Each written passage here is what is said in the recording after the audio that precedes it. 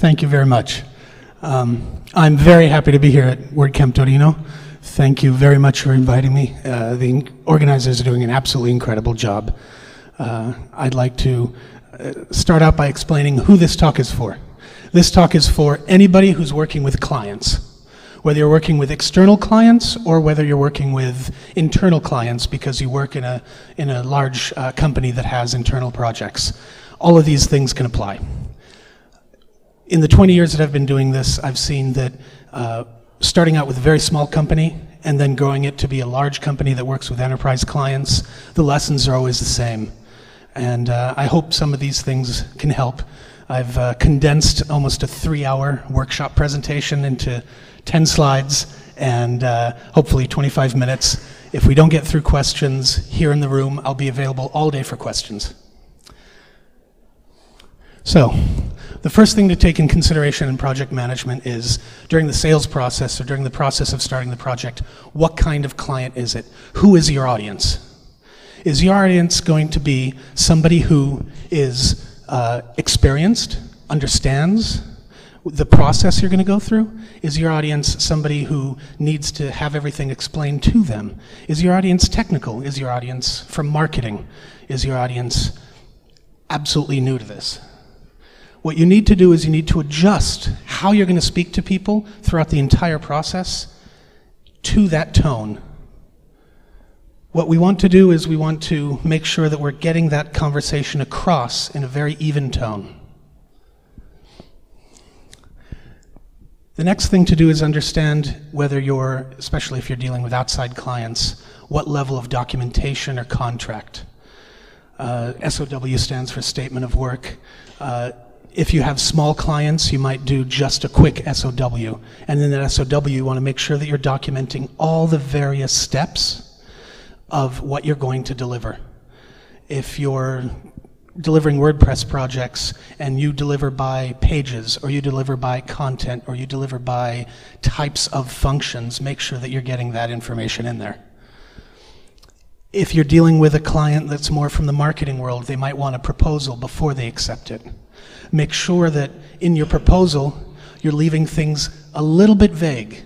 So that way, when you get to the contract, you have a chance to do that last-minute negotiation, that last-minute understanding of how to bring the project in.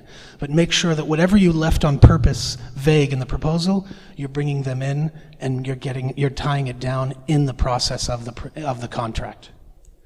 Then if you work with large clients, or if you work with a client that's going to give you a lot of projects over a period of time, you want to make it as easy as possible for them to give you money. So the way you do that is you do what's called a Master Service Agreement, MSA. You get one contract that doesn't talk about a specific project. It says, in the projects we're going to do, here's how it's going to happen. And you talk about payment milestones, and you talk about general timing, and you talk about the types of things that you want to cover. So that way, when you have project 1, 2, 3, 4, you have a very small piece of paper that just talks about what the specifics of that project is. These different types, 3 different types of working with clients, will help you compress the amount of time you're spending on negotiation. It'll help you give an opportunity to have more conversations and set those conversations up to set the expectations of the client. Setting expectations. Here's the key to good project management. If you can keep the expectations running on a project and you're constantly communicating what the goal is, you will always have a happy client. You'll have a client that will refer other projects to you, that will come back for more work. It's always very, very important.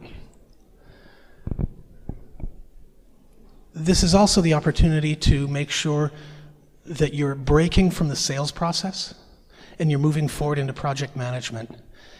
When you're setting the expectation in the first conversations of the project, don't sell your last 4 projects. Talk about their functionality. Talk about what you're going to bring to them. Every conversation where they say, just like Facebook, I want this. This is your opportunity to say, well, in Facebook, they spend millions of dollars a quarter just for maintenance. Let's talk about the scope of this project. Every time they do this in a conversation, you bring it back in. Constantly be communicating and setting those expectations in every conversation. When you do anchor your clients to the correct scope, you will have a very straightforward project. You will have a project where every single conversation is backing up what you've set forth, what you're going to do. And you have a project where what you're doing is keeping everything within scope. So when they say, I have a question, how about this other function I saw on the website? You're setting up a conversation for a point later where you're going to talk about scope creep or change orders. So you let them ask questions. This time is absolutely very important to make sure that you're listening to everything they're saying and you're taking notes. And you may not address it right away. You may say, you know, we're going to take a look at that and we're going to get back to you. Remember that you're the expert. Remember that they're paying you for your time and your expertise. So if they ask a question, you don't have to have the answer ready. You can go and do the research and get back to them. And telling them that actually gives them a respect for your professionalism. Now, always write everything down. I have the honor of coming from an Italian family. So we do a lot of talking. And we talk and we talk and we talk. And if I'm talking to a client, we talk for half an hour and then I put down the phone. 3 weeks later, the client might go, you remember that conversation right about in the middle when I said I wanted this and that and the other? I want it to work just like Facebook. I'm sorry, I don't remember that. You're going to have a conflict there. So every time you have a conversation, document it. If you have a conversation about a bigger scope and you're trying to explain to them how it's actually going to work, follow up with an email. For those of you who use Gmail or Google Apps, there's canned responses. I set up a template in canned responses for a follow-up email. So every time I have a conversation with a client, I have a follow-up email that has a few fields on it, and it says what was discussed, roadblocks, next steps, key deliverables, things to be resolved. So those things remind me when I'm writing the email from the conversation I just had to document that. This is a very important tool. Now, you're going to have arguments, just like these guys. You're going to have a point of view that's different from your client at some point. The key here is my personal philosophy, and I get a lot of debate about this in the WordPress world, never say no. The client is always right. A lot of people in the WordPress community like to tell me, well, no, we're the experts, so if it's impossible, we need to say no and we need to explain why. There's always a way to explain to the client that what they're asking is out of scope. If somebody approached me here later today and said, I want a website as large as company X, absolutely we can do that. Do you have 10 million euros? Oh, okay, then let's go do this other thing. I didn't say no. By not using no, by helping your clients understand what the scope is in every conversation, you're letting them have the free flow of ideas. That's a very important feeling for clients to feel like they can bring their ideas to you, and you're not going to do what some people in California called tech no, as in tech N-O, because people don't want to be told something's not possible.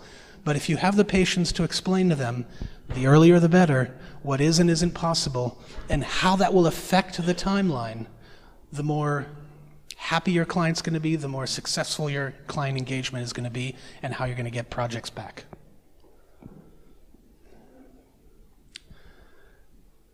So, anybody here ever have a client delay? Yeah?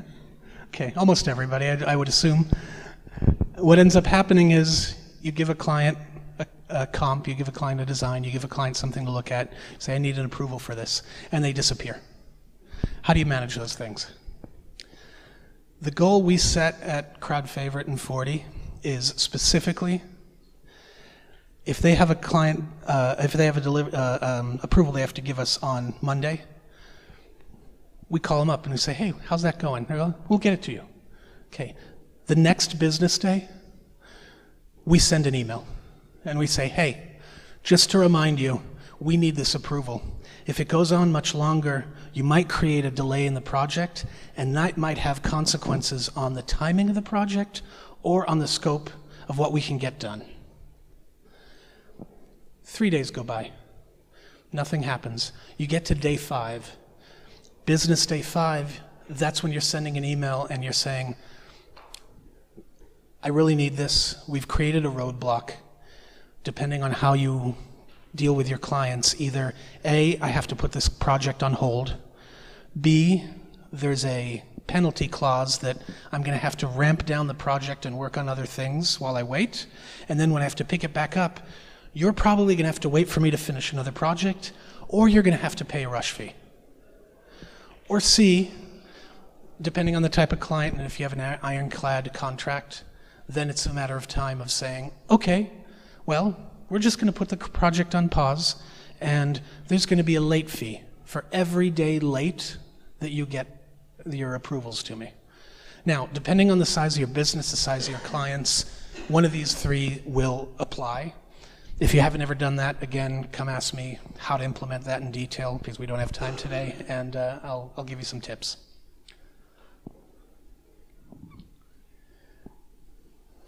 This is the perfect time to take a pause. When you've done a lot of the work and you're about to show them online the beta before it launches, a lot of you hopefully are doing QA testing and then you're showing it to the client before it launches. It's on a staging server or something. Before you have that meeting, before you give them that access, take an hour, take a day, reread your contract, reread everything that you've written back and forth with a client, understand how the project went. This is the time to be reflective about what they were annoying about, where they had scope creep, where they wanted to insert more work. And this is where you want to make sure that you're addressing those things before you show it to them and reminding them of the road you've traveled together as a client and a vendor. And it's also a great time to sell again. What do you mean? We're just delivering a project. No. WordPress, even with our automatic updates, with our great hosting companies, still needs maintenance. It still needs work. Clients get themselves into trouble. At CrowdFavorite, we have a 1-year warranty on our code. From the day we launch it, for 1 year, if there's any problem that the client finds, we will fix it for free. You're saying, wow, that's a long time. It's not if you're actually explaining at this point what a bug is. A functionality that doesn't work is a bug. Something gets updated and breaks is maintenance. There's a difference there. If you explain it before they look at it the first time, before they get into it, if you have these conversations, more often than not, you'll be able to either sell them on a maintenance agreement or explain to them what will fall in and outside of you helping them post-launch. This will save you from having a client who, after you get the work out the door, comes back and is very unhappy. Make sure you're doing these. Make sure you're having these conversations.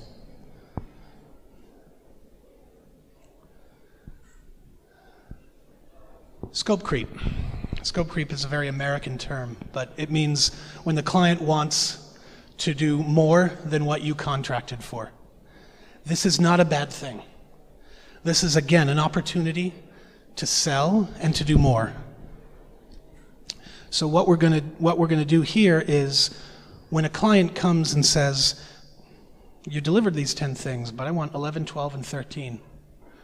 You have an opportunity to not argue with them about how this is different, but to explain to them how in your conversations to date, 11, 12, and 13 were not coming up in conversation and you weren't aware of them. This is also a great time for you to talk about how to trade off the difference between this could push the project longer, or with a little bit more upsell, maybe we can do something else. Always be negotiating. Always be trying to understand what they want. If your first reaction is always, that's a problem, they're going to feel that and you're not going to have a good client experience. And good project management sets you up for sales of your next project. Last important point before we get to questions and conversation. You guys are the professionals. There's a lot of fear, uncertainty, and doubt in what happens out there. Your clients don't understand the process as well as you do. So expect at some point in the conversation, I was talking to Francesco yesterday and he was saying, at some point I always get an email where the client is mad. Here's the key point, he knows it. Don't reply. Make yourself a rule, depending on your personality. It might be 20 minutes or it might be 20 hours. Read the email, take it in, don't reply. There's no reason to react to a mad client because probably they're upset, they're mad, they're frustrated because they don't understand something. Even if they're saying they're upset about time or they're saying they're upset about whatever it is, probably once you start talking to them, you will find out that it all has to do with them not understanding something, and in walking it through, you'll be able to get through that. So when you get these emails, if you can, do not react by writing back the email. Even after you have the time to digest it, I suggest getting on the phone, getting on a video conference, having a face-to-face meeting first, and then following up in writing. Because nothing will replace the visual of you being on with them on video conference or in person with a helpful smile, look on your face. That's very important. Now, I've rushed through a lot of these just to try and get to a point where if somebody has some specific examples or some specific questions, we could work on this in a workshop type setting, because that's how we like to do it. A lot of this seems like, well, they're nice theories, but I had a particular problem, or I had a problem with a client. How do you address that to this? So I'd like to be able to make it open to the room. Okay, so we're going to take questions, but I'm going to start with the first one. Please. You run a large company compared to many consultants or small shops, but you come from a small shop, right? Yeah. Do you think it's important, or how would you do this? How would you set the right size of the client to take and the right size of the project to take? Because sometimes I've experienced small shops taking projects that were way too big for them, and so getting into trouble because of that, or companies that they think that they have to take everything and they take stuff that is too small for them, and that runs into another problem. Yes. How do you set the right bracket, and how do you give yourself the right bracket for the size of project to take? Okay, so that's a very good question, and it gets a little bit complex. So I'll use an example.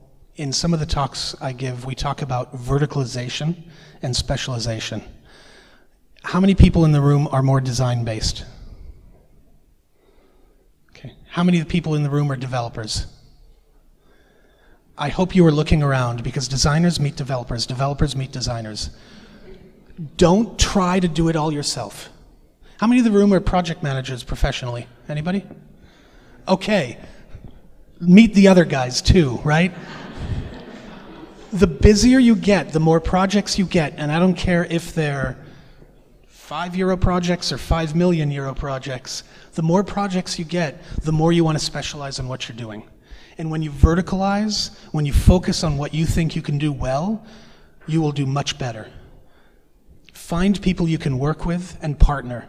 Even when I was a small shop of 5 people, we partnered for things that we didn't know. We didn't try to fool the client and say what we did. Today, as crowd favorite, we actually partner even more, because we have to be very careful about making sure we deliver well.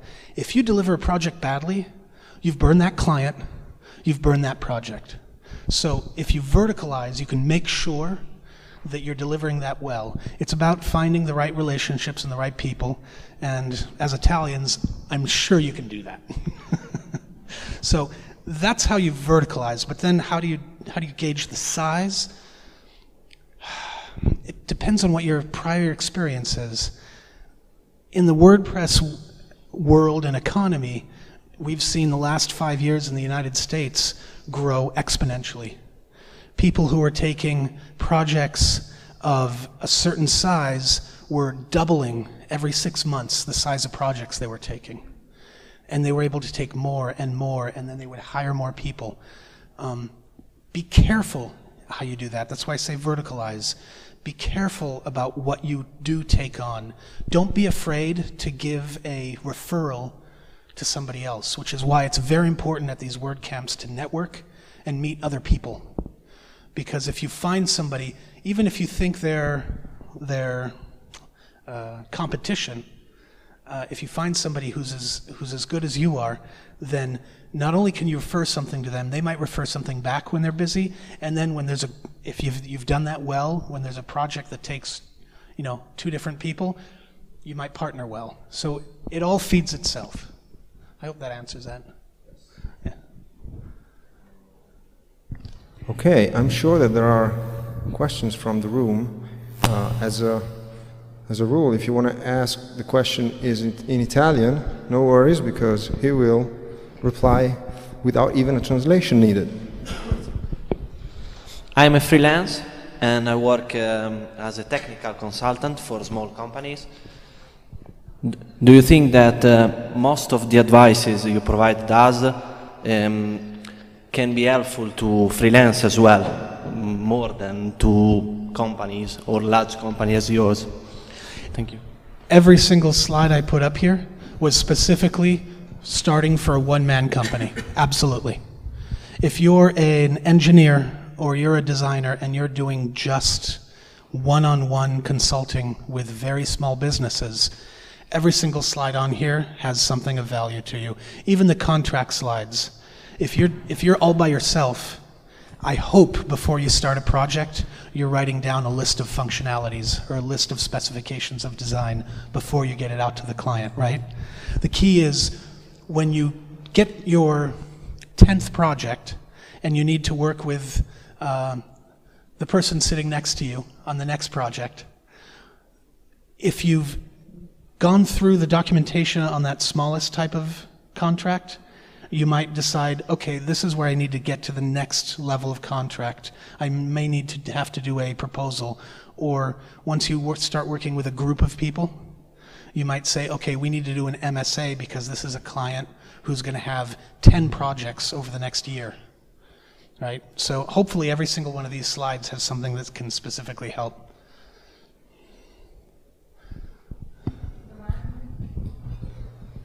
Don't be shy. Oh, come on. There's got to be something. I'm sure there are. I'm going to go in the back. I'm going to take a question from this area. If you don't raise your hand, I will pick. You see? It works every time.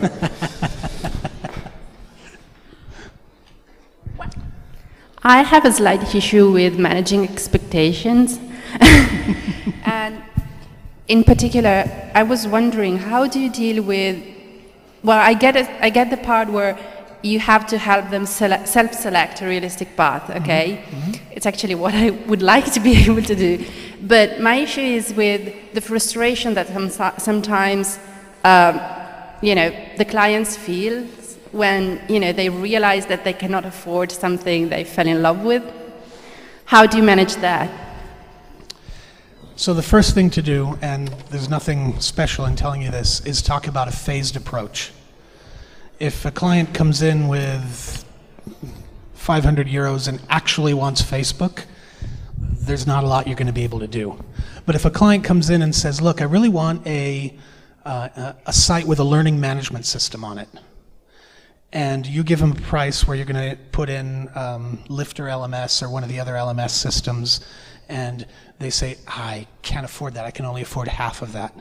That's when you start talking about a phased approach. You say, okay, well, this is what we can do. For instance, we can design your WordPress site in mind that we're going to add the plugin later. So I'm going to take that design into consideration. But for this first budget, I'm only going to be able to afford doing X. Now, that also depends on if you're charging fixed fee or by the hour or how you're doing things. There's different ways to sort of negotiate with them. But the first thing to do is to talk about a phased approach in setting those expectations. And then they come back and they say, well, you know, I'd really like all of that at the same time.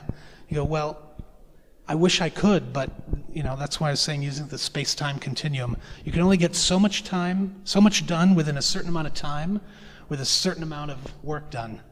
And if you want that, I'm going to have to bring in other people. Even if that's not necessarily the case, I'm going to have to bring in other people. And to bring in other people, that's going to raise the cost. So it's really out of my control. If instead of saying no to the client, you say, look, I'm trying to help you with everything that's in my control, you have a much better reaction. It's like, it's a common problem for us. Your problem is you don't have enough money. My problem is I don't have enough time to give you without that money. Let's solve that problem together. I hope that helps. I think there's a question back over here.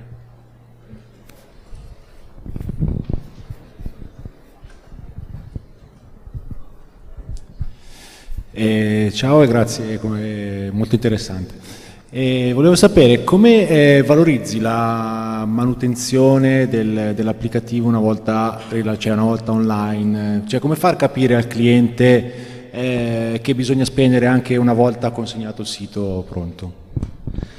Se stai facendo il lavoro bene, quando fai quel step di beta and UAT testing, dove spieghi la differenza tra un bug e mantenimento / nuove funzioni, lì in quel momento comincia l'argomento di ok, io cliente, quando voglio andare avanti, non voglio più nuove funzionalità. Sorry, I'm trying, guys. No problem. You can talk in English. Cerco, faccio il sforzo. E altri clienti dicono, sì, dopo il launch io voglio una piccola funzione cada mese per ogni mese. Normalmente noi, per esempio, quello che facciamo è diciamo, dopo il launch, invece di un fixed bid, ti vendiamo un retainer di certi numeri di ore.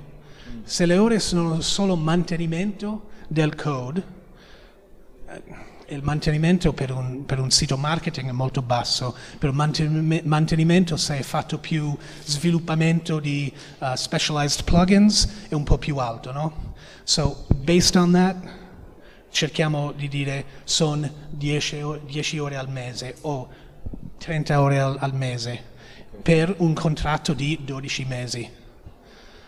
Un consiglio mio è di non lasciare il cliente darti un contratto che è mese per mese. Bloccali per un anno. Sì, okay.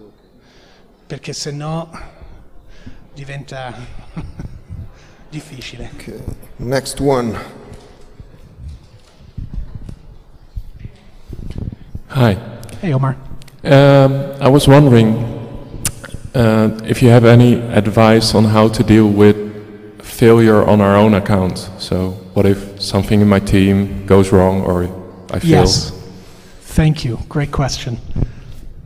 So let's say you are in the middle of a project and because you overloaded, because you promised something that you couldn't figure out how to do, you've blown a deadline, or worse, you've got a bug in the system that you need to go and find some help on. This is the time to be completely open and honest. Be completely transparent with your client. When was it? It was 2 years ago, almost 2 years ago. There's a famous WordPress product company that had a security breach right before WordCamp Europe. And instead of not saying anything, because the way that it happened, they could have covered it up, the first thing they did is they said to their clients, we screwed up, And this is what we did wrong. We did something really dumb, but we're going to make it better. We're going to fix this problem, and we're here to support you. Yes, there's always going to be 1 or 2 clients who are, you're fired, you're out of here. Those type of clients you don't want to take. You don't want to keep. It's okay, walk away. The clients who react by saying, okay, you screwed up, how are you going to fix it? And then keep going are the ones that you're going to have an even better relationship with. But if you don't take that responsibility up front and tell them that, you don't have the opportunity to find out how they're going to mess up. Or worse, if you hide it and you actually get through it, and you get to the other side, when they then have a problem, you don't have any bartering, you don't have any negotiation. So always be completely transparent about that stuff. It'll take you much further in your next sales and in your current project. Right. Anybody else? No? All right. Well, thank you very much.